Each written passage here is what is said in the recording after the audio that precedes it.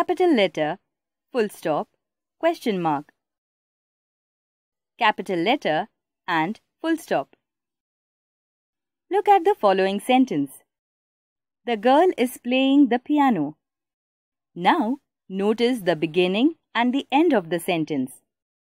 Here the word the starts with a capital letter because it is the first word in the sentence. The sentence also ends with a full stop because it states clearly what the girl is doing now. Thus we say that a sentence begins with a capital letter and ends with a full stop. The pronoun I is written in a capital letter wherever it appears.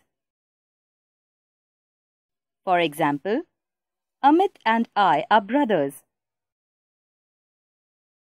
A proper noun always begins with a capital letter.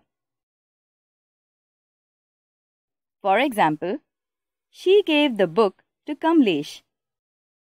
Here, the word Kamlesh is a proper noun as it is the name of the person.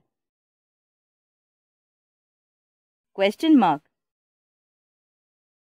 Now, look at this sentence. How many cookies did you eat? This is a question. Notice the symbol used at the end of the sentence. It is called a question mark. A sentence that asks a question ends with a question mark. Let us look at a few examples. What color is the dog? Will you play with me?